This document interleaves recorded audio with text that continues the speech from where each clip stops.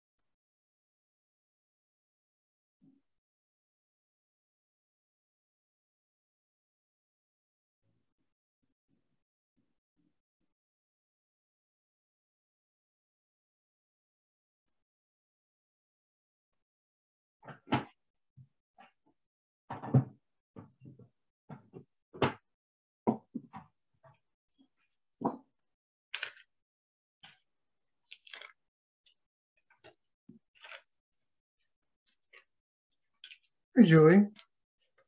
One of those. Yeah. Okay. All right, no problem. All right, good luck. All right, thanks. Bye. Hey, Robin. Hi. Hey, Julie. How are you?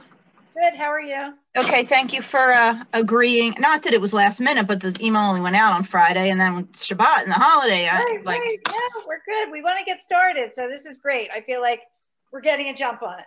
Yeah, well, you guys are the first, so yeah, you'll be in the know. I noticed that. So yes, I think you were among the first to answer too. So. Oh, okay. So he's going to talk to us for half an hour. We're going to take notes. And then you all are welcome to stay on if you are all able as a subgroup. Okay. 3 of you, if you want to. I made the meeting for 2 hours.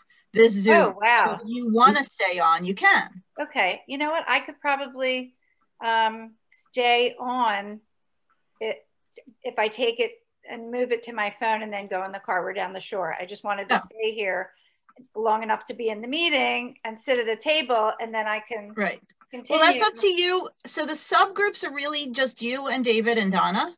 Okay. So it'll be up to you, the 3 of you, to, like, Connie and I won't be there. The canner isn't able to be here anyway, so it will just be the 3 of you deciding when you want to meet. Okay. When you can and want to. David and I agreed that we would be happy to meet in person, and Donna is not ready for that yet. But we could, you know, do a 2-way, like, you know, FaceTime, and David and I together. And Correct. Yeah. So has she not had the vaccine yet, or? Maybe she's too young. I don't know. You have, right? I have. Yeah, I'm younger than Donna, so. We ate in a restaurant last night for the first time in 15 months. Right. Yeah. Was it delicious? It was wonderful. There were other congregants there. It was really interesting. You didn't have to do dishes, so that was a good thing. Not. And I didn't have any food anyway, because we ended Pesach last night. So we had, I wouldn't have been able to cook anyway. I ate leftovers last night. I was going to thinking about pizza, and I don't know. I was just like, I mean, Maggio's was open. I live in Hatboro, but right by Huntington Valley. So Maggio's was open, but I like 8 leftovers from Passover, right? My soup that I liked anyway, so. It was Easter, and so there wasn't so much going on down here. There wasn't so many places that you could. Right. Well, the place I wanted pizza from wasn't open. I love Vince's at Grant and the Boulevard. It used to be Charlie's on Whitaker and the Boulevard, and now Vince's son has the place at or Charlie's son has the place at Grant and the Boulevard. What and do a you lot love of about that pizza? What is the part that you love about that? Well, pizza? the crust is thin, and I do like thinner crust. It's not Jules. It's not like matzah thin. Right. But it's thin. Like Domino's thin? Like Domino's maybe, but this is really good homemade hand-tossed pizza.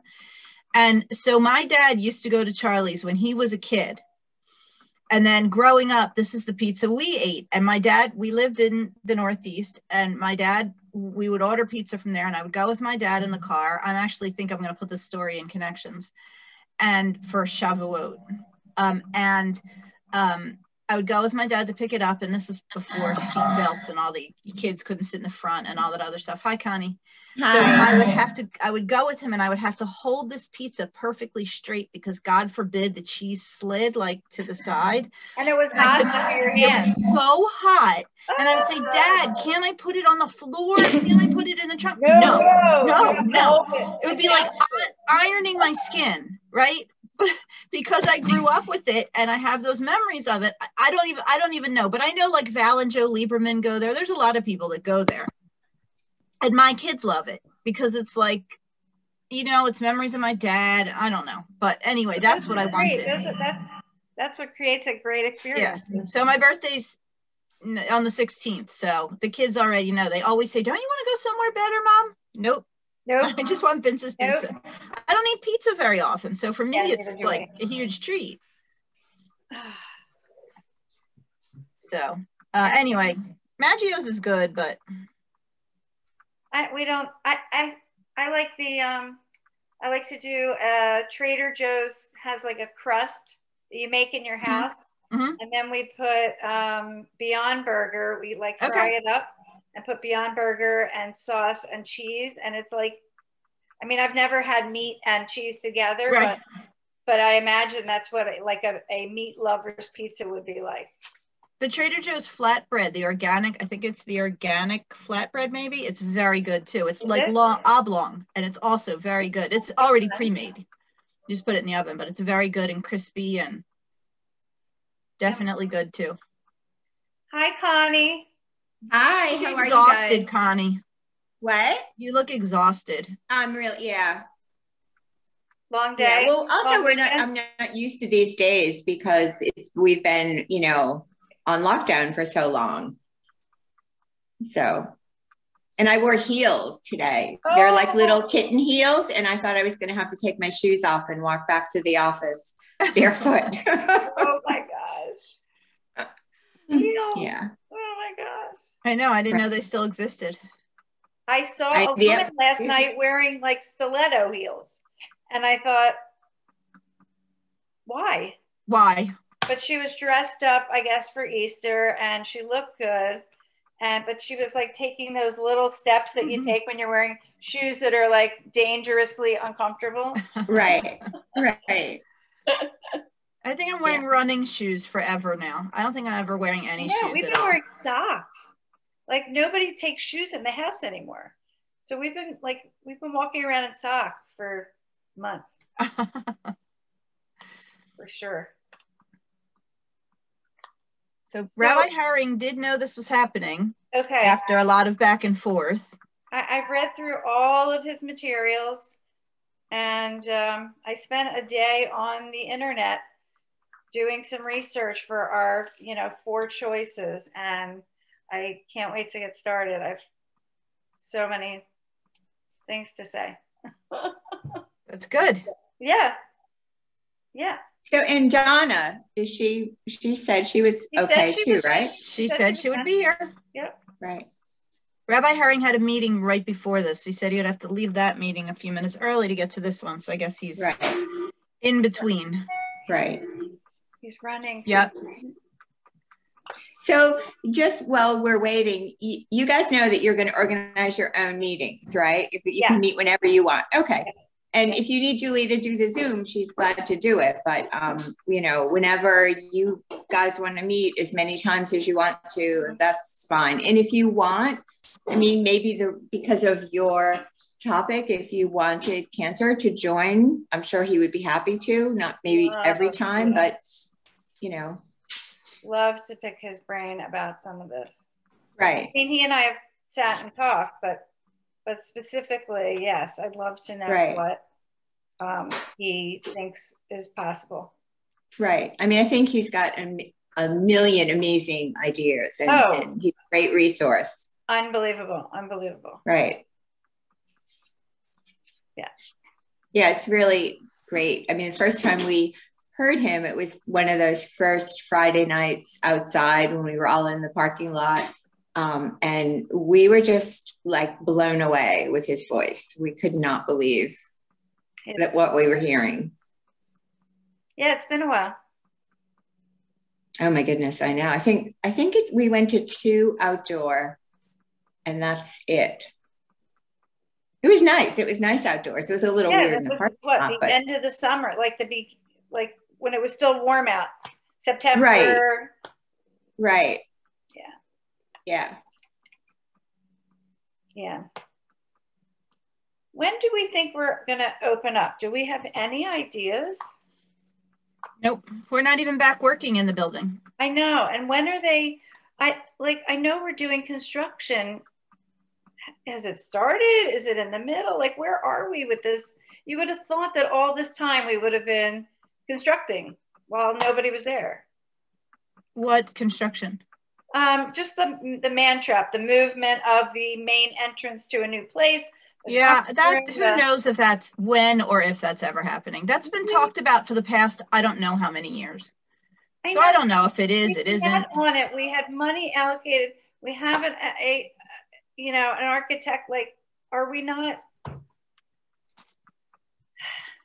I think there's been so many other things with this whole airflow thing to figure out how the best way that the airflow for the virus and, all the other things that are coming from trying to figure out how to place the preschool in the right way so that it works. The upstairs where the preschool was, there's airflow issues. And I think it just is probably on a back burner.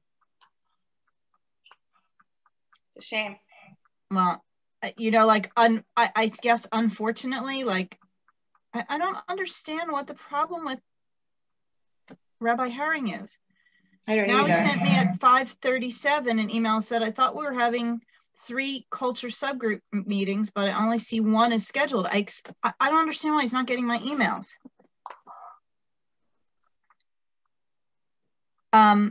Unfortunately, we had other, weird stuff come up. So like a pandemic kind of deal. Yeah. Yeah. Who knew? Who knew? All right. We'll get it together.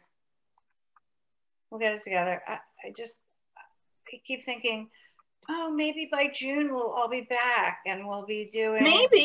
Maybe, but. I mean, the testing or the studies on the vaccines are coming back really positive, Yeah. Really positive. I think they're better than what they expected them to be. So that's really hopeful. Very hopeful. But I think half the battle is the mental comfort of people. Like, some people will be like, yeah, I can't wait to get back. I'm vaccinated, like my husband. Oh my God, let's go to Florida.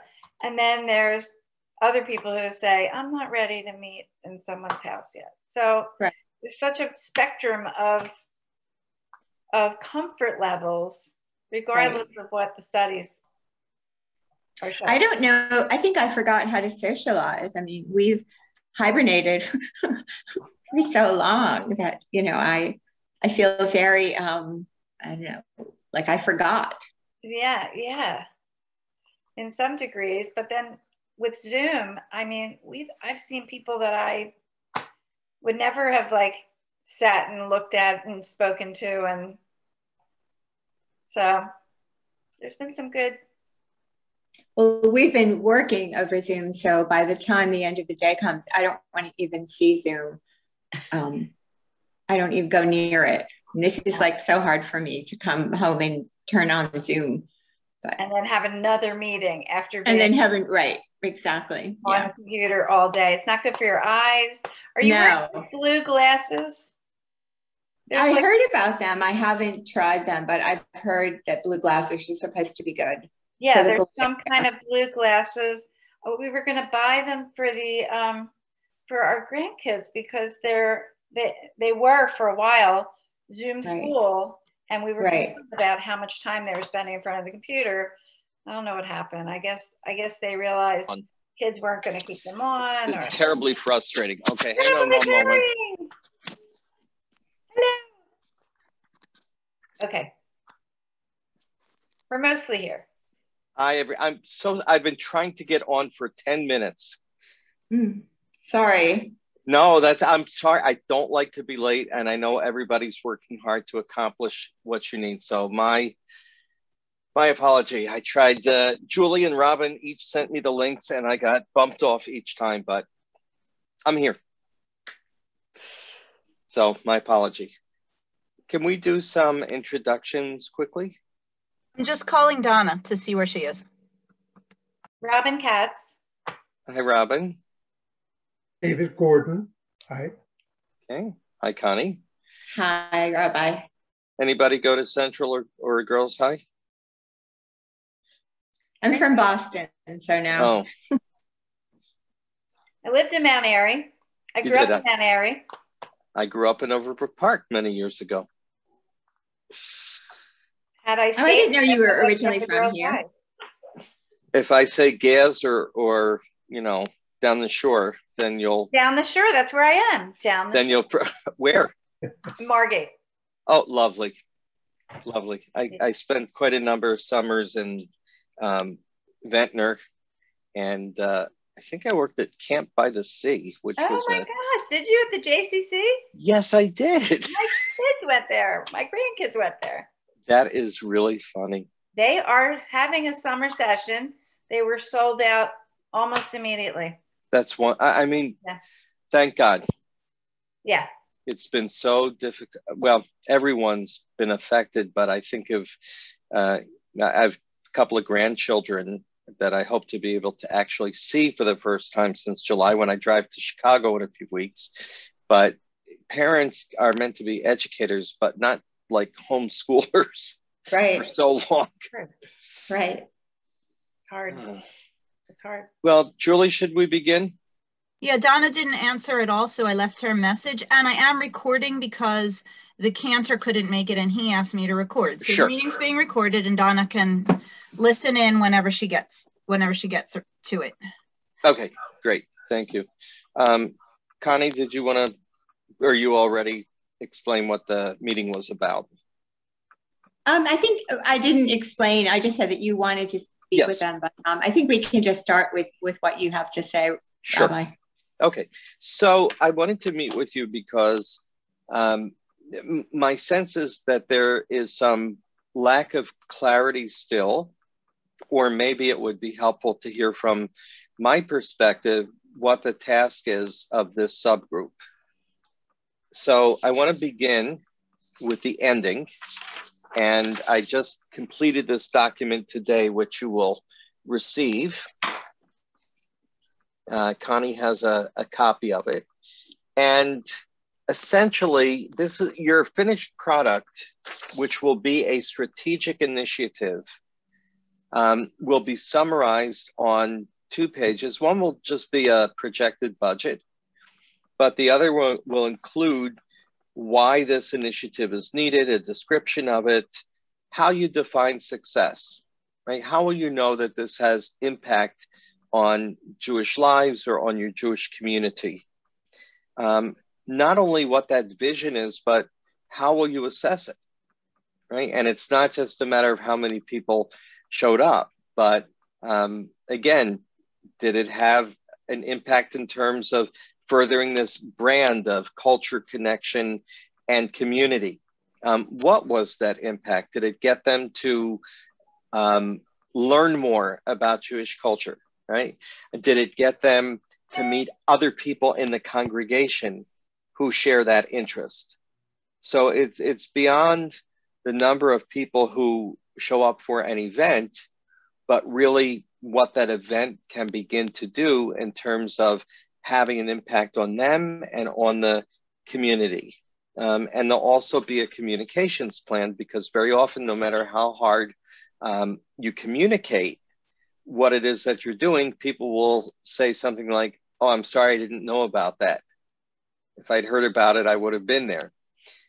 Given that there are different audiences that use different communications, whether it's Twitter, Snapchat, Pinterest, you know, in addition to Facebook and email and, you know, the bulletin.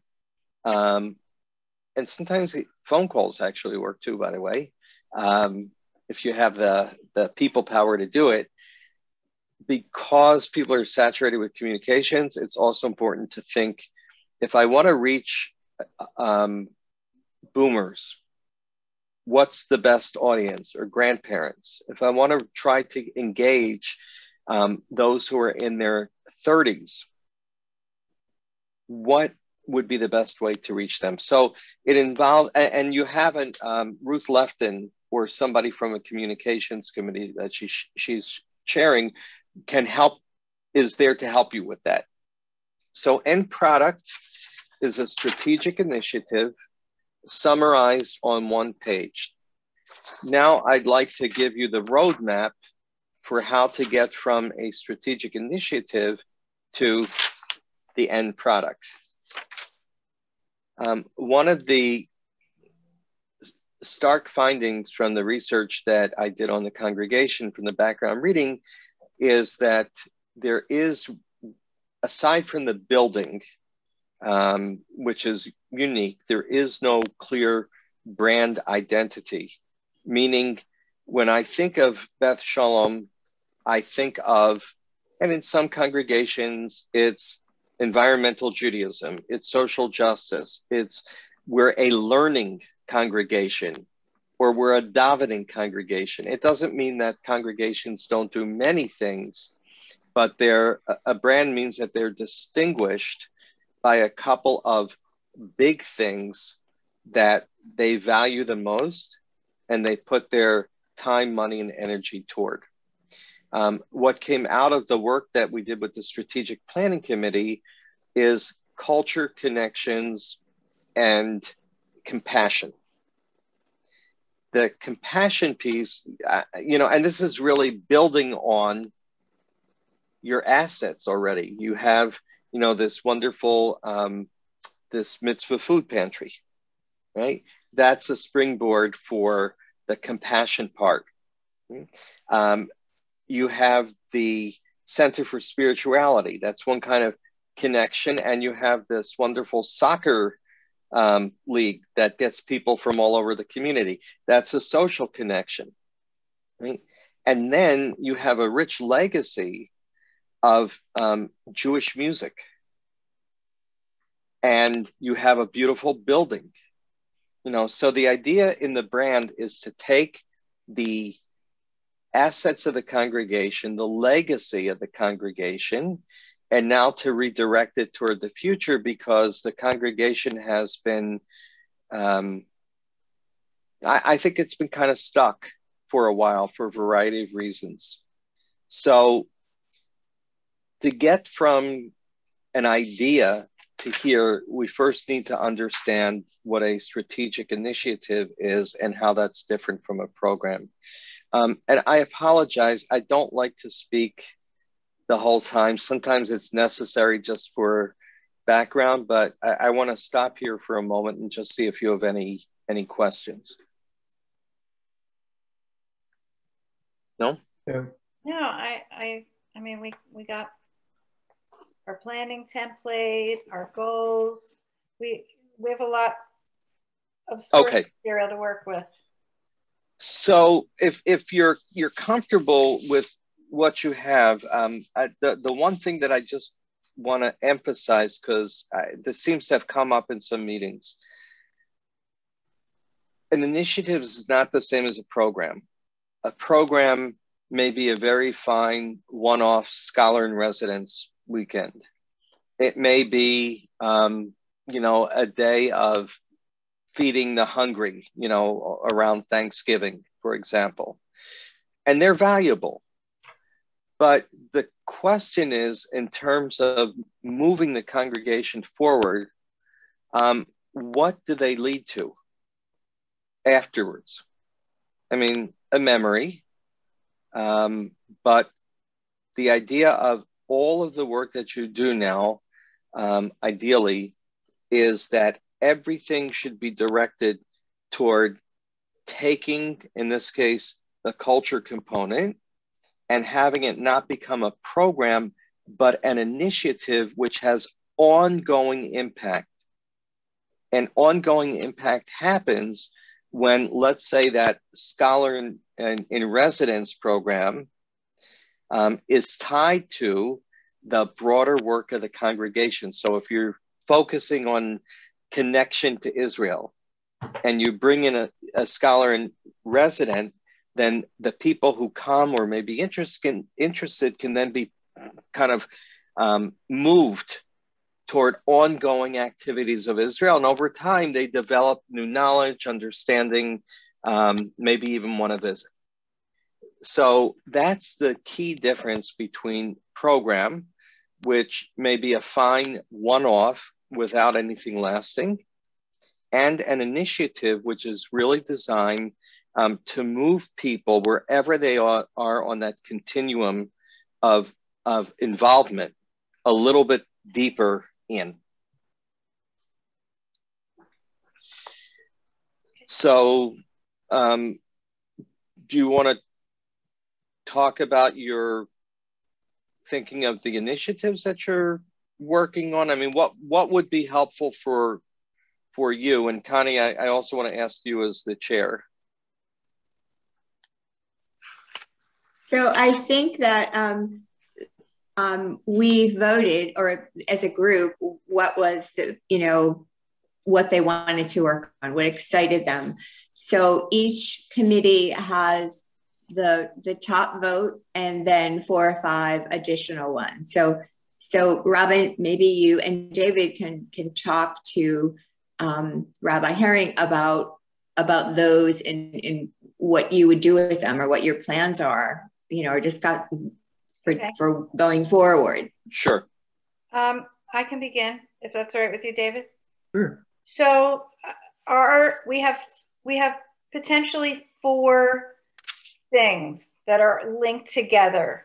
They're all within the same realm. The most popular vote was to create a cappella competitions. The second one was intergenerational choir, collaborating with other houses of worship. The third thing was establish monthly community sings. And the fourth one was preschool exposure to melodic language. I think they're all linked. And I think that starting somewhere can get us all of these things if planned correctly, so that one leads into another, because it like branches out and grows like a tree. And so, I mean, that's what I see, is that you have to start someplace, and you're also within the confines of COVID. So we have to start someplace. Right. And we eventually could get to all of these things, but they're not, you can't start planning all of these things and expect them all to work. There's too many. Better to focus on one. Right. And that can be sort of a beta practice a little bit, see how it goes. But I think focus is really important at the beginning. So that was the a cappella choir competition, the preschool melodic music.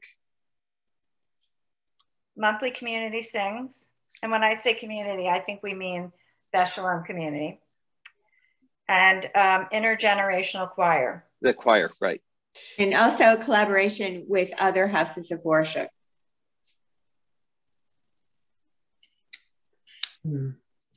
So I also think we have to be realistic. That's the other thing. We have to be realistic about what we think will create. We're supposed to be healing the community first, healing our congregation. Well, I mean, that's what we kept hearing in our meetings. We're doing this because we're healing the community, and then, and then expanding. I'm all for healing the community. And I know, I mean, you've all been through a very extended traumatic time. And I think it's still ongoing. But the purpose of strategic planning can't be healing the congregation. There are other processes that are used for healing. This is really to help move the congregation forward. And of course, you're going to ask, well, how can we move forward if we're broken? But my response to that is that doing things a different way, being transparent about what you're doing, right? Engaging other people in, you know, the creative work that you're doing. You know, I think that's a way of changing what the pattern that has been. But this is, I mean, it's not really about healing. That's a different person you would have hired. So I'm not sure what to do with that, but. I mean, I can take the blame for that. This is what we're hearing. So I can take the blame for that. It was a word that I was using to try to describe to everybody the purpose that, you know, when there was a lot of acrimony in the group, I was trying to tamp it down, that, you know, the outcome would be, you know, the brand and the goal would be to heal us and allow us to move forward and then reach out to the greater community. So that word healing was just my sort of catchword. Does that make sense? Yes, and really this is not about, you know, blame. It's really about a different way of working, because I see a lot of potential in here. Right. It's very exciting, actually. I have some questions about it, but I could see, like, this is fresh. It's like, it's new, and the way that you described it as, you know, beginning somewhere, and I totally agree with you. You have to begin. It's hard to solve world hunger all at one time. Right. So, David, I have a thought, or obviously we haven't gotten together to even discuss this a little bit, but I agree with Robin that our group of topics work together very well. But I would think before we jump out to the community and have a community song fest, what we have to do is develop it in-house and start small. And once that develops and there is a momentum going, some success, then we branch out to the next step, and we take it step by step. Maybe part of the strategic planning is, what is the end result? That we'd like to have a community choir, but it has to start small, I would think, to get everybody excited and organized. What does it mean to have this choir? Are they going to be adults? Are we going to invite the little kids to come in and participate? How do we do that? Is it too cute? Or where's the cutoff age? I mean, those are things to discuss, I would imagine. But my thought is that we start small and gradually enlarge. Okay, so I'm going to offer a different perspective. And this is not right or wrong, because you know your congregation better than I ever will. And I know I bring some perspective on, you know, congregations, Jewish community, you know, going on about 40 years, I'm sorry to say. I'm happy to say, but, you know, it's kind of scary to hear that. There's another way to go. So the motto that I have come to adopt is to dream big, start small, move fast. I don't mean rashly, but, you know, move fast. Provide support, because if you're doing something new, you can't expect people who are involved in doing the planning, you know, to just adapt to it. They may need some help, like staff help or other kinds of help. And then communicate, make sure that there's good communications about what's working, not working, what's unexpected, assess, right? And then either scale it up or close it down. And that alternative if you want to get people, oh, sorry, my cat just took a flying leap. Leonard, come on. Oh, sorry. If you want to get people engaged who are skeptical, right, who haven't been involved, then I think one of the best ways to do it is to show that this is not just another, oh, they're trying to tinker around the temple, but they're not going to really do anything that's different, right? So the idea of starting small, yes, but you lay out the dream, and what's the worst that happens? You aim really high and you fail, and you let people know we tried it, we learned, and here's how we're going to do it differently the next time. Or you engage the people who have said the congregation's never going to change, this is another meaningless process, they're at it again, but nothing's going to happen. That's very healing, by the way, too, when people see that there's been a change. So I offer that as an alternative because the start slow approach frustrates the people very often who are looking for more fundamental change. It's scary, by the way, because you're putting yourself out there. But I've met a lot of people in the congregation. It's a very talented, I'm not just saying this, by the way, it's probably the most talented group of people I've worked with. And I think that you can do a lot more than maybe you give yourselves credit for.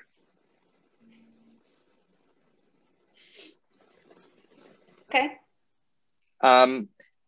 Can you share a little bit about how you arrived at at these 4 initiatives? I have some general comments, but I'd like to hear from you about the process first, maybe using, were you able to use the research guide on how to go about looking for an initiative? Where did these ideas come from?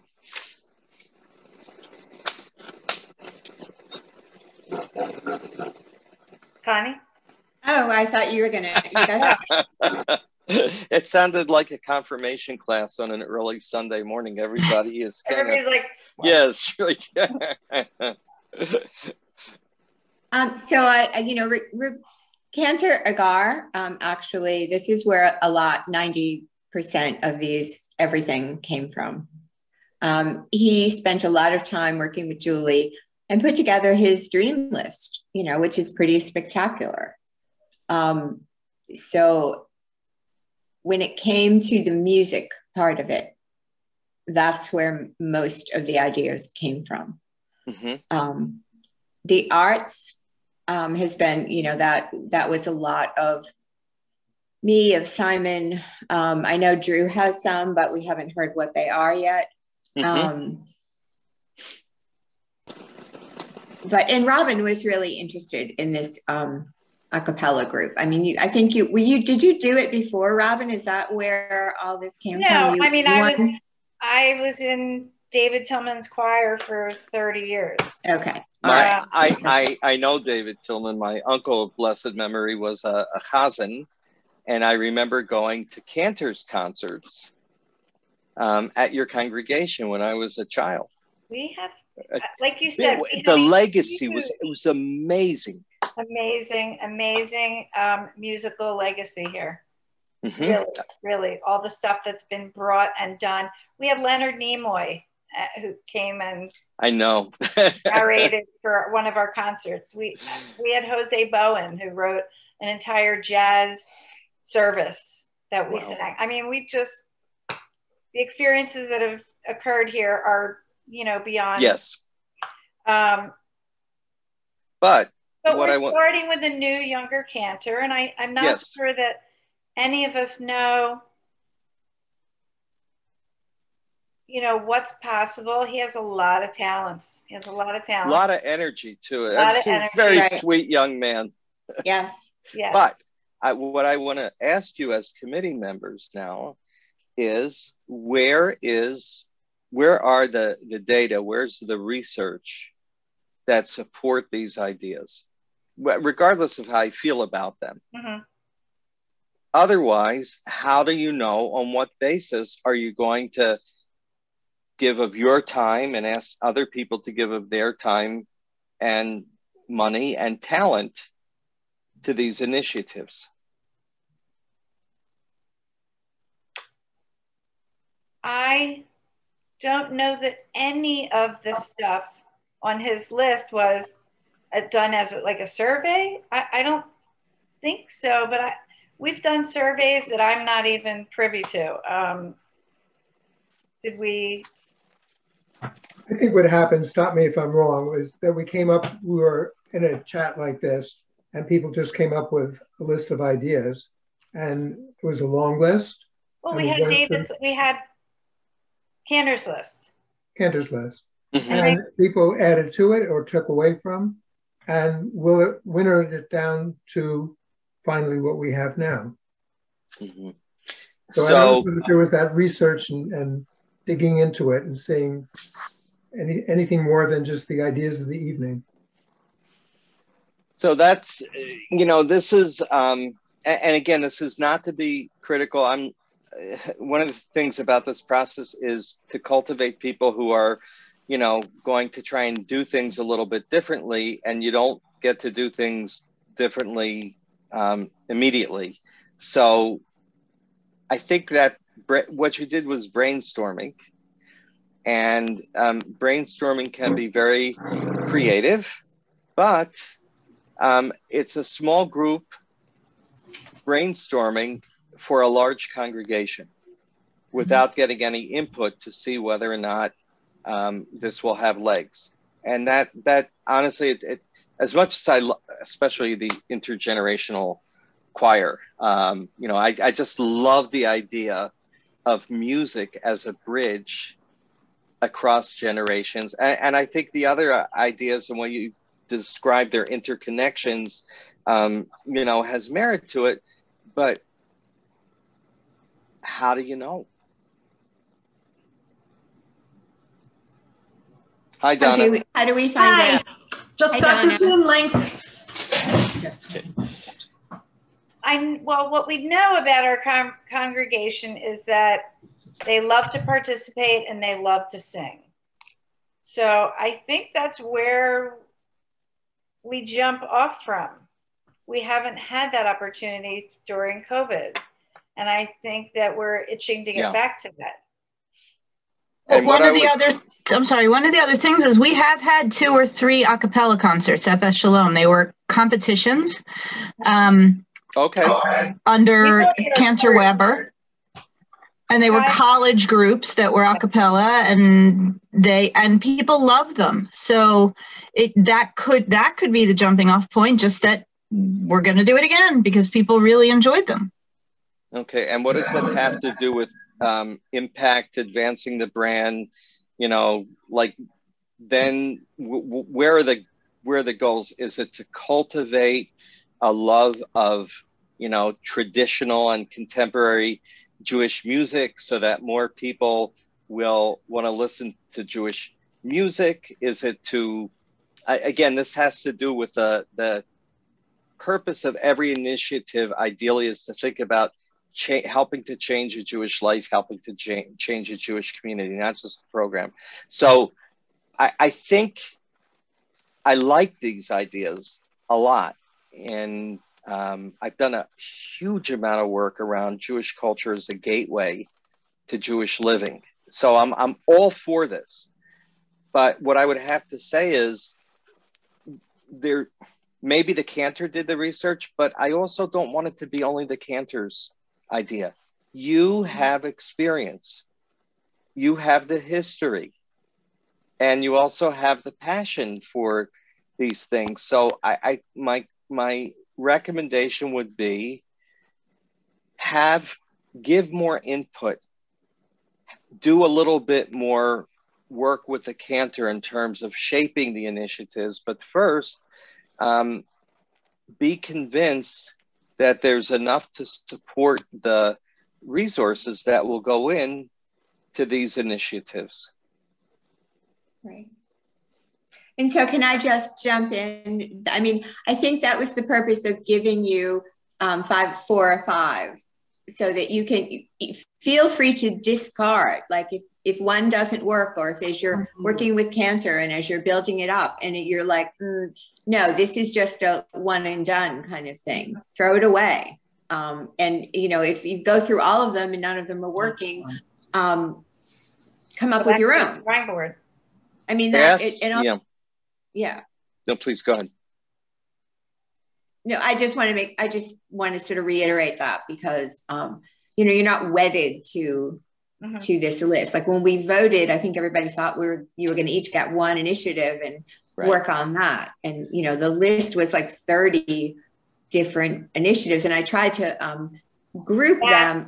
Yeah. I tried to, you know, group them according to the topic, but they could all be duds. You know, who knows? This is the process that you're going to go through. And, you know, if they're duds, you call somebody crying. That's what I would do. I would call Rabbi crying, help.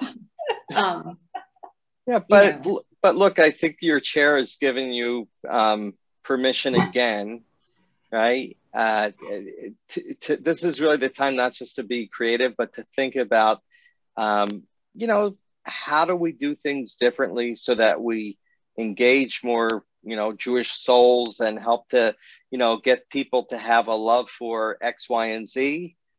And from there, once you have your goals, the development of the initiatives will be easier. And what I would say is, maybe because we just finished Pesach, but ask the cantor questions, right? That's your role. Develop, be a partner with him. Let him give you more of his vision.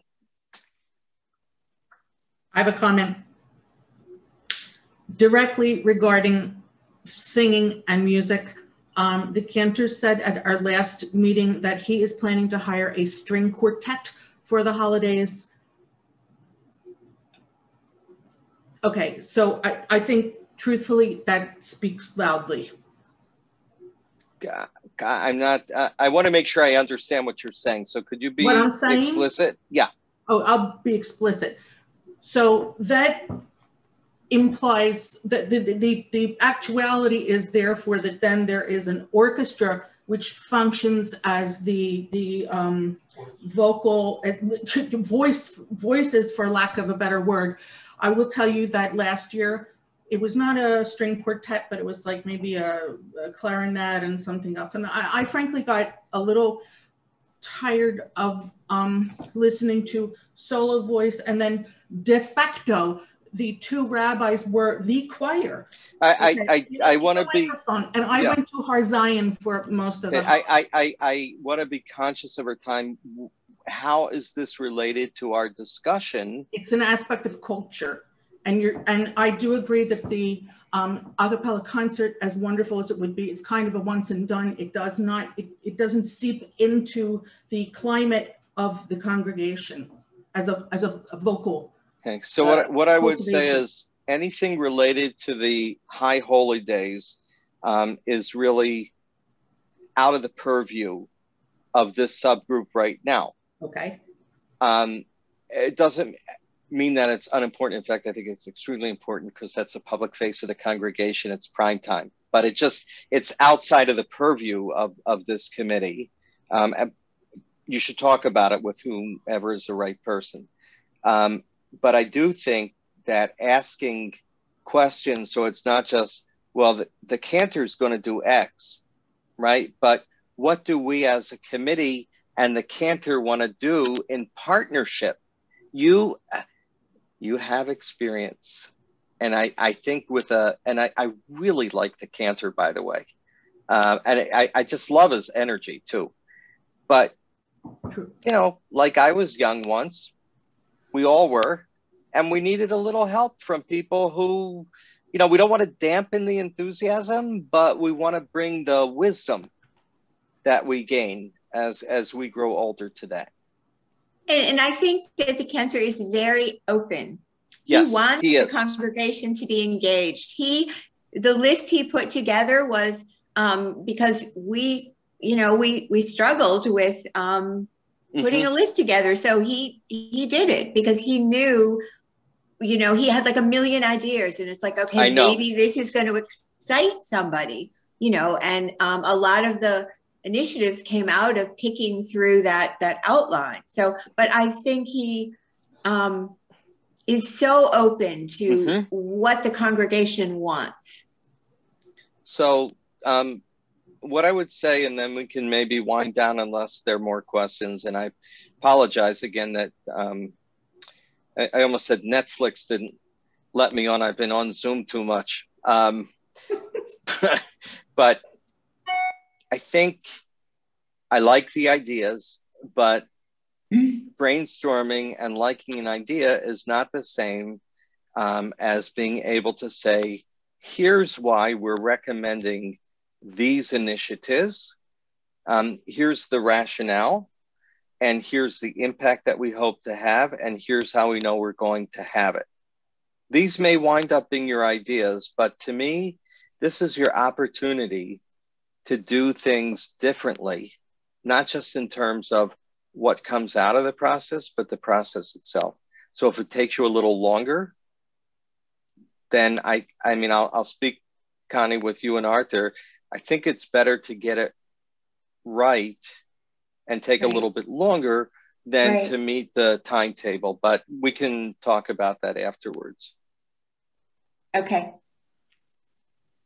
So you haven't met yet with there's another one of our triads that's going to deal with service programming, correct?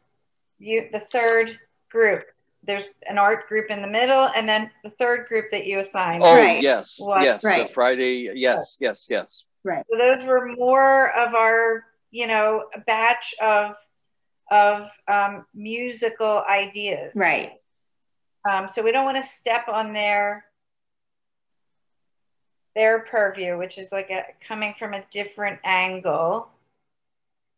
Or is it? Well, I think you want to coordinate. I mean, you know, again, nobody owns any program or initiative.